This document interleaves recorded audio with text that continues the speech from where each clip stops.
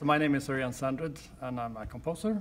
And composing music is always searching for something new, I think. You want to express something new. For me, it's very important to touch people with our music. So if I can, I try to shake people a bit, like wake up, you know. For me, it's very much about communicating something to my audience. I want, the audience is everything in the end. But of course, you're always your own audience sometimes, so it's very important to be honest in your music. I wouldn't be able to write something that I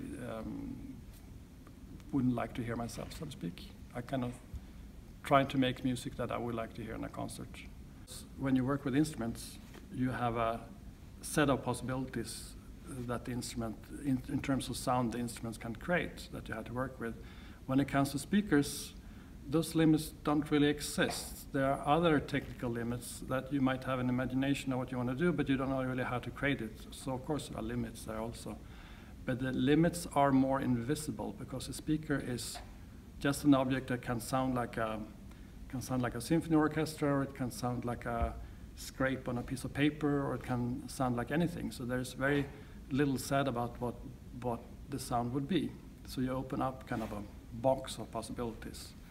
And that is quite fascinating because you have so many options for the routes you want to go with your music. So that's one exploration I like to do, and I always like to bring in the human aspect in bringing in a performer on stage. So most of my pieces have some aspect of having a performer involved or a singer involved.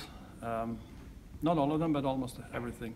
And that way I kind of connect back to what could be thought of as a traditional concert.